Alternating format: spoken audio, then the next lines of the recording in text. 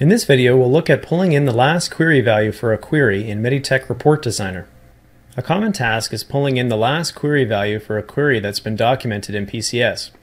Rather than looping through the PCS documentation activity, there is an easier way to pull the very last query. This is done in a record called reg account query. Using the record lookup, we'll navigate to the primary object called reg account query, and we'll locate the record called result.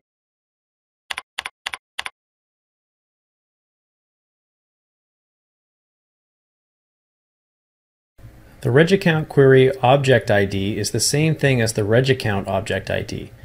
In our example, we're calling this rule from a reg account report, which means that the variable v0 is what we want in this field.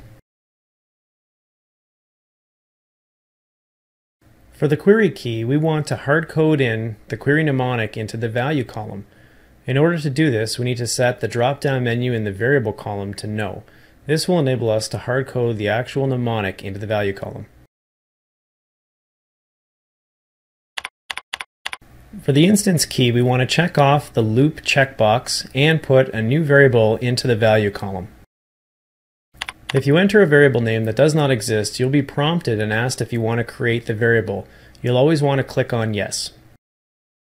Next, we'll add a variable for the URN key.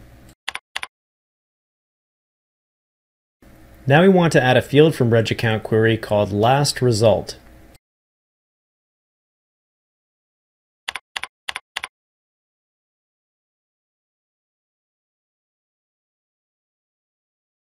In our rule, we now want to create a do loop which loops on the result record that we created.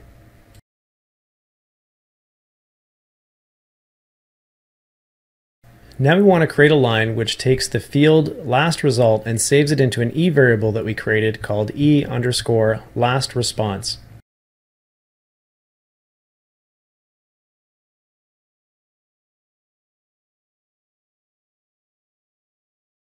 And that's all there is to it. The code above will copy the very last response for our query and saves it into our e variable, which can then be used in the main report.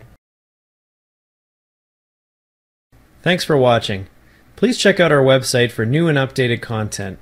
In addition, we also offer report writing services and online training.